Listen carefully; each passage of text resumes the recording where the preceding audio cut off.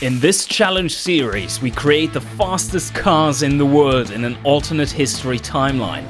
What could have been if the Duesenberg family had continued their crazy legacy? Will we be able to continue in their footsteps and manage to break all top speed records while remaining profitable as a company? Let's find out in Automation, the Car Company Tycoon game. For more info about this challenge and the series, make sure to check out the description box below. And now let's get into it. Hey guys, this is Kirob speaking, and today we start our little competition, challenge, whatever campaign play with the fastest cars in the world.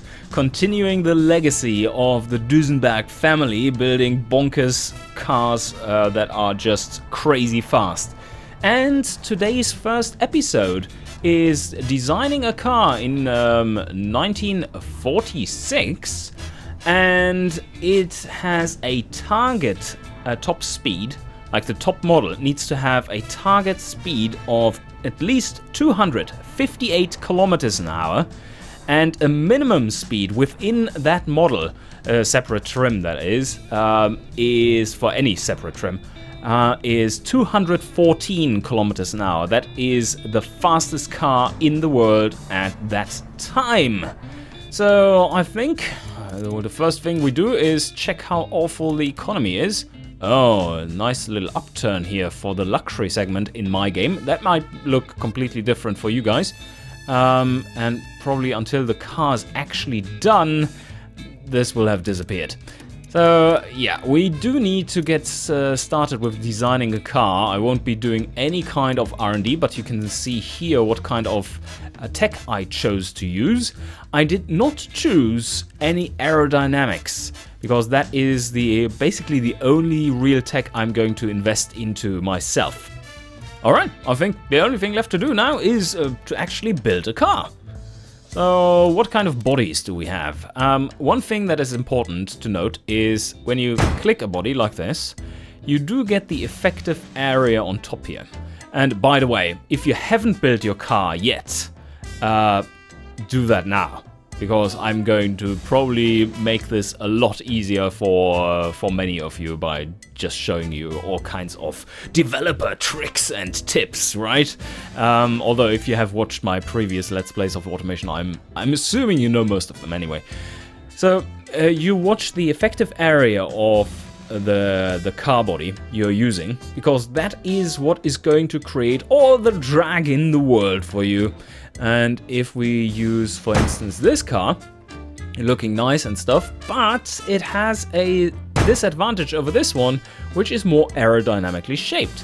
Also, this body is amazing because it has such a long bonnet, and the engine is basically sitting all the way back here at the firewall, which means this is more or less a front mid-engined car. And I'm going to use this one, even though it is considered a three-door car, which slightly reduces the prestige rating of it. One thing which is going to be troubling in the first few years of the game is that there is no hypercar market. They don't exist yet. Neither is there a supercar market. They don't exist yet, which is not good. Not good for us. No, not at all. And I think I'm going with a space frame and steel and front longitudinal, double wishbone, full alloy. No mass production, no mass production. That are two severe limiting factors. But the engine itself will also be severely limited in production. And will be probably pretty complex, but just look at this massive engine bay. It's amazing. So yes, we are going to use this body. It's reasonably aerodynamic for its time, very aerodynamic to be exact. And we need loads of grille on this one. And as normally, I'm not going to design my cars, even though there are fewer cars available, or fewer cars to make this time around in this challenge.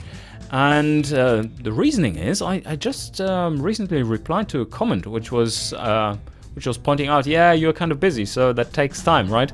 So yes, it does take time. I calculated if I had made actual proper designs for each car I made, that would have been about 15 to 20 minutes of extra work, like 15 minutes of nicely designing it and so on, and then 5 minutes of extra editing work to make it look good and shit. And times 39, that's 13 hours. These 13 hours I now have time to put into this challenge, which you otherwise wouldn't have gotten. So that's why I don't do car designs. First of all, I suck at them real bad, and second of all, I think it's kind of waste of time. I want to provide more content, more high quality content instead, so we need a company color. Company color should be constant throughout the years, and I think I'm going with something that is akin to fire. Yes, something fiery. Let's make it maybe like this, yes. And really shiny. Ah, yes, I like this. This is my new company color. You can make your own preset by just right-clicking one of these palette fields after you have selected your color, and this one is ugly, so I'm going to replace this. This is now my company color, and that one will save. It will be there for the next time for you to use. So I'm going with rear-wheel drive, obviously. This four-wheel drive does not help you. That is only manual, and it's only on gravel or even more loose terrain, because otherwise it destroys your car if you activate it. So now for the difficult part. We do want to reach, what was it? I still have it on paper. 258 kilometers an hour. That would seem to me as if we need to push something around 300 horsepower at least, which is a lot. That is a massive amount. And things don't really rev that high. And also what you need to keep in mind is an upgrade path for your future cars. It is nice and all if you survive for your first 2 or 3 models, but if your company then dies, then you are not much better than the original Duesenberg family, right? So that would suck. And I think I'm going for V12 straight up, because yes, first of all, they are super expensive to make, but I do need, because we have so few cars which we engineer with that, I do need the familiarity rating. So I want to keep it as standardized as possible. And I don't want to put a large engine in there, because first, in these years, it is very, very difficult to stop the car. And it's also very difficult to rev the engine. So maybe I'm going with something like a 3-liter, slightly over square. Yeah, 3-liter V12, and then rev the shit out of it. One thing that helps to know is direct acting overhead cam is a viable precursor to dual overhead cam, if you like it. There are no rockers there either, and basically dual overhead cam is twice direct acting overhead cam in principle. So there is a nice overlap of familiarity there. So if you want to go a little cheaper with your first engine, you can do that. And yeah, the dual overhead cam yeah, that's an interesting option, isn't it? We could go with this one, but then you probably need a little bit larger engine. I don't quite know. I think I'm going to bite the bullet and go for the dual overhead cam 2-valve system. And yeah, ouchies, ouchies, ouchies. But at least we get loads of familiarity with it really quick. So I do have 2 quality here, and compression probably going to end up at 8.0 range-ish. I want to rev it pretty high, like 75 maybe, around there. And quality goes up as well. Naturally aspirated, carburetor, single barrel carbs, and is this enough? Ah, damn it, we don't have... that is not enough for getting anything out of it, but I can amp up the quality a little bit. And 265 horsepower, maybe that's even enough, I don't know. We put a performance intake on there, and we unfroenia, so regular leaded it is. Damn it. But fuel consumption we don't care about, and I think I'm going with something like 70 17 ignition timing, not too bad. And then maybe 6,500 as rev limiter. Let's see where we end up. Probably going to specialize on long tubular headers throughout the game. You can, which probably is the better option in the long run, but maybe not in the short run, would be to go with race tubular. But I'm kind of afraid of the tag no mass production here. So going for this diameter, as I'm aiming for reasonably mid to high 200 horsepower range, and 2 baffled exhausts on here, and start the engine, and we have, oh fuck, just 219 horsepower. That will not be enough. But we have no problems with knocking yet, so we can get, yeah, 231 horsepower. And do we get more out of this? This is not limited by the carburetors just yet. Can we...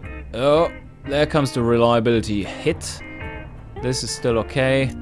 Yeah, we kind of need to rev it out though. Otherwise we won't be able to reach the top speeds. So this might be a hit we need to take. And... yeah, I think so. Can we... No. No, going that way definitely hurts even more. We just don't have the technology yet. Alright, so we have an engine with 227 horsepower at 6,400 RPM. Pretty decent, I must say. We could amp up the quality here a bit, as you can see that, but that increases engineering time a massive amount, and we are already very high. But we do have an engineer on the other hand, which is really good, so maybe it works out. I don't know, but first we need to get to the car, I would say. So let's do that. Oh, wait a second. The exhaust could be tuned, I guess. Exhaust... No, it's already pretty much optimized. Yeah, it's optimized. Alright, let's get into the car. Gearbox. Single clutch, 4 gear. Yeah, we need all those gears. But more top speed. Oh, shit. The estimated top speed is not where we want it to be. Oh, this will be a battle. We need a larger engine. I put sport tires on there and make them as large as possible, those tires. And yeah, that's as large as it gets. Maybe I can get another one. Come on! Higher quality tires. Yes! Okay, higher quality tires it is. Yeah, this doesn't fit much brakes, does it? And yeah, we could choose some classic looking Rams. And get some width in here too. Do I need to flare out the arches? Maybe I should do that. Maybe that helps handling a little bit. But it also might make the car larger.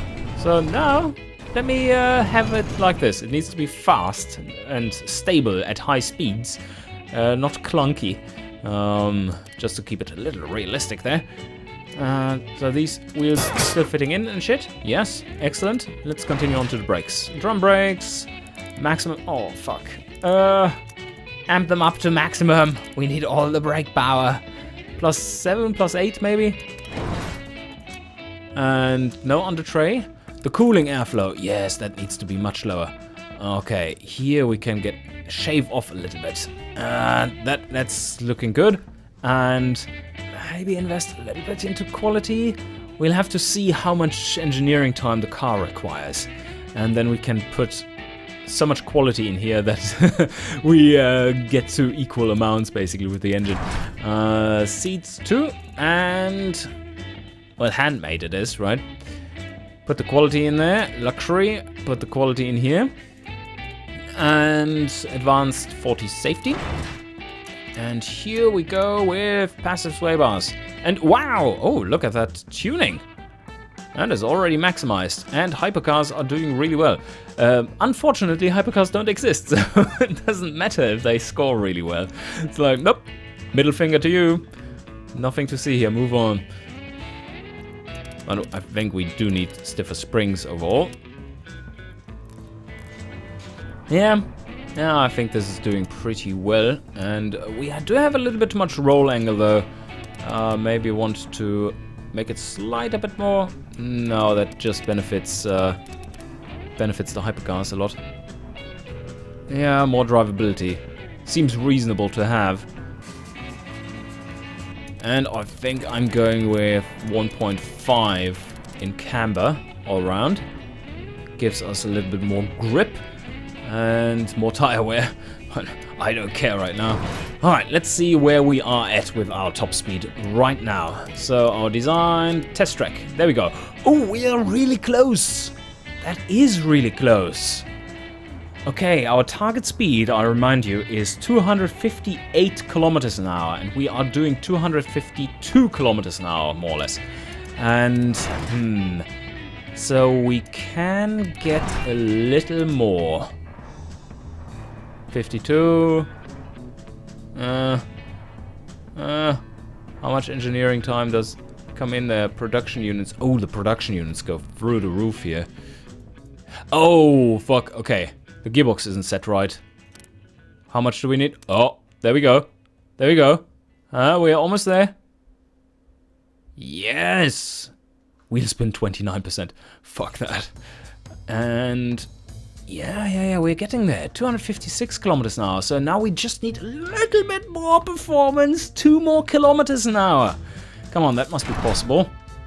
Maybe not with this engine setting, but this must be our top trim. So to break the target, and then we make I think 1 more trim, or maybe 2. Nah, 1 should be fine. Which we strip out, where we strip out a little bit of unnecessary stuff and make it slower, like a cheaper engine variant or something. And yeah, just make sure it sells better, because this one won't sell much. Especially because there is no hypercar market, don't forget about that.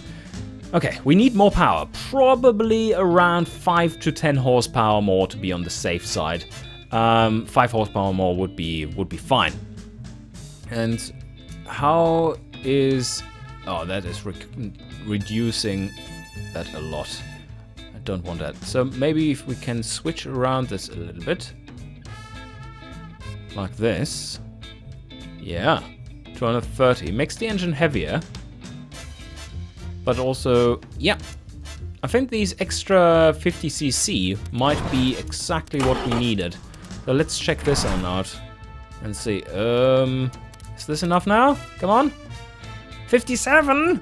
No! No, not 57. 257.1. Ah! Fucking hell. Alright, we need a larger engine. Another 50cc. Come on, we can do it. 3.1 liters, 231 horsepower. And maybe I can play around with cam profile. 233 horsepower. Okay, that should be enough. That really needs to be enough. And maybe an ignition timing here and there. Oh yeah. Oh, that was a good one. Yes. Exactly this. That should be good. Let's move on to the car. And what do we have? It's struggling. 258.9. Okay. There we go. We beat it. Now we need to make the car good, though. That is... Well, no, we can't change much from here. I think this is as good as it gets. First gear to 100 in... What is it? The acceleration time? 8.2 seconds with all the wheel spin in the world. Excellent. All right. So this is the Okay, I think we're calling it the tachyon or tachyon. And that, of course, is a particle that moves faster than the speed of light. Anyway, so that's tachyon, and let's move on here. How do we... Yeah, that one needs to be confirmed. So this is our top-end model. Let's just recheck. This is indeed 258.9 kilometers an hour, which is higher than 258 last time I checked. And now we want to make a lower spec version which can sell. Oh, by the way, you need to be able to sell these cars too.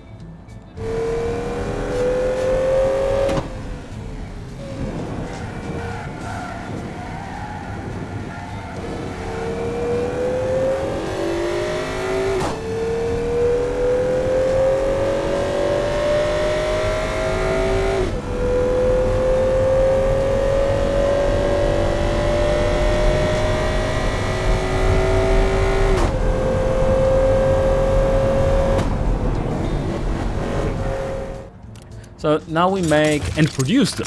Yes, you need to produce them and sell them. So now we make a downsized version. Let's call this one the premium, the P. Yes, DB1P. All right. And the engine can be detuned a little bit because this is also crazy. So this is the 3100P, which probably doesn't remain at 3100. I do want me some more reliability here. And maybe make it 2.9 liters. This is less bonkers and more moderate cam profile without knocking, of course. There we go, 200 horsepower. That is much more moderate. But we can retain the quad carburetor. Maybe we want to have the triple carb instead. Yeah, let's go with the triple carb for this one. And maybe a standard intake. What more could we do? Just 199 horsepower. That's unfortunate, a figure. But we can amp this up a little bit. No! Oh, damn it! Damn it. It needs to be stronger. There we go, 200 horsepower. Alright, let's see what this does to the driving stats. Let's update. Oh, it's still doing really well. It's actually, probably it's the better car, to be honest. And also the acceleration isn't much slower because we were grip limited anyway before. And what can we do here? Maybe go for the luxury and the premium. Yes, makes it lighter. Should be better on the brakes too. And we retain the advanced safety, of course. And, oh, the brakes. Oh, they're horrible. Oh, they are absolute crap. Can I amp this up even more? Oh, yes, that helped a lot. So maybe we want to do this here too. For the X. I mean, it's even faster. It needs even better brakes. Even better drum brakes. Plus 10. Here we go. Oh, yeah. That's much better.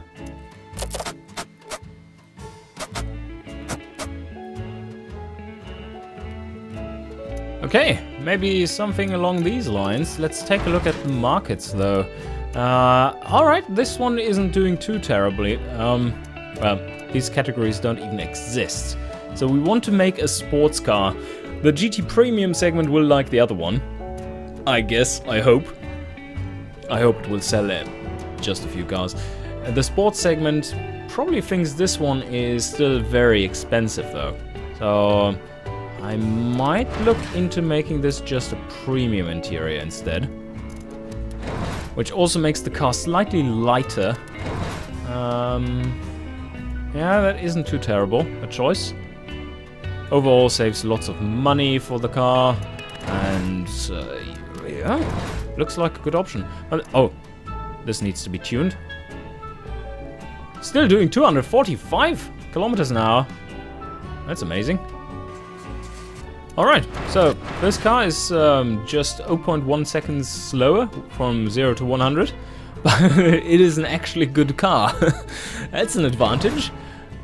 Let's check again the markets. Yeah, that's looking decent enough.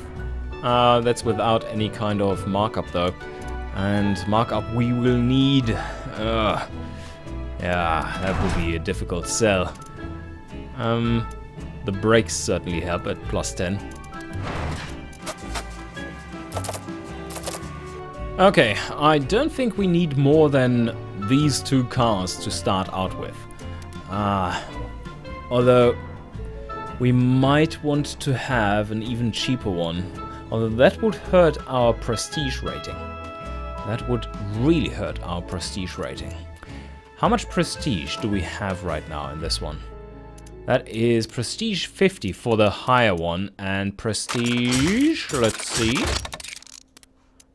Come on, 36. Ooh, that already took a big hit. We need the prestige though to be able to sell cars later on. That is, like the brand prestige will be super important. So I think I'm going forth and design this one and engineer this one, I mean. And yes, this hurts. let's see, 4 years, 5 months. Ouch. Ouchies. Ouchies, ouchies. Yeah, not good. So what do we do for this? We do want to have more reliability. Nah, not really. Don't really care about reliability. We could fund it more, but nah. 4.5 years, but let me first check out what the engine is doing. 4.7 years, that sounds good, because we have this guy. 3.9 years, yay! Alright, you can get a little bit extra time, like this. More reliability, we like this. 40 reliability, still not good, but yeah, we take it, I guess. And here, there's not much we can do about it. So yeah, let's just go ahead and design this whole thing. For a factory, fuck. Yeah, we have 400 million. So I think we can be future-proof if we go with a medium-sized plot. I don't think we will ever get beyond medium. Although what... Oh, that's too expensive. I can't afford too large. That would be too much. But a medium. I'm going with a medium. Medium for engine and medium for the engine factory. And let's build a small factory. Small 2. Small 2. Does that sound right? Doesn't sound right, does it? Small 1 factory to start out with. Otherwise we will have overproduction like crazy. And this is the one and only factory we need. So this is the Duesenberg plant. And automation doesn't cost much right now, because there's basically nothing to automate. Let me just crank this one up a little bit. So engines made per day, 22 and 11. What? Okay. We don't need a level 2 here. Oh yeah, level 1. Okay. 11, 13. Perfect. All right. That's good. 49 million though. Ouchies. Even this one at 60. Yeah, it helps. I would say it helps. Monthly build costs 570. This is all looking good, but no, I didn't give it a name. This is the Duesenberg engine plant. Very creative naming here, Kilrob. And yeah, I think we will do something like this. 1 car per day out of these, and 11 cars a day for this one. And do we need more shifts? I don't think we need many shifts. But let's gear it for 2 shifts, and then we can always reduce, which we probably will have to do, because this stuff is not going to sell well. And of course, no, yeah, this is a final check. As you can see, I'm actually playing with this difficulty now. This is a score multiplier of 2.0, difficulty rating insane, and that's the important one. It is not allowed to tick over to hard difficulty from here. Or what is it? Very hard? Hard? I don't know. Probably hard. And it needs to be a score multiplier of 2.00 or above with the insane difficulty rating. Okay, ready to go? This is looking reasonably good. This is the premium though, which would sell into the sports segment. Yeah, a fair amount. But this is before markup, which is worrying. Ugh, this is very worrying. DBX, oh yeah, they want it. They really want it. But we have to mark it up like crazy. Maybe we go with something like this. Yeah, let's start out with this, and then we can always see how things are going. Decent markup, and 94 months. Oh my god. Yeah, you remember our mass producer history with Vista Automotive? 6 months break-even time or something. Those were the days, guys. Those were the days. And yeah, let's start it out. I think we have done what we came here to do. We do have... we did adhere to all the limits. We didn't even come close to the minimum speed limit. And... yeah, lower limit, that is. And that is all good. So let's start dominating the world with the fastest cars in existence. Do we wish to skip to when the car enters production? Yes, we do. And we are already in 1950 now. And let's see how well it sells. So we go forward 1 day and production starts. And how much do we actually sell? Ticky clocky. There we go. Yeah, we actually sold them. What the hell? We made a profit of 1.7 million. All right, this is a start to the series, which I can appreciate. This is looking pretty decent. The economy isn't even going up extremely much. So, yeah, I think we are on the road, guys. On the road with the fastest car in the world.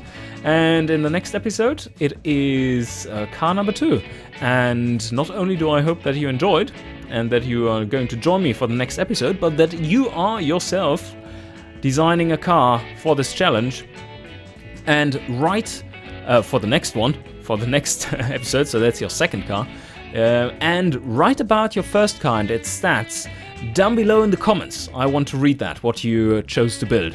And also over in the forum thread, I will be checking out too, if you prefer to post there with pictures and all kinds of shit. So link in the description below. And I hope you enjoyed, and see you guys next time.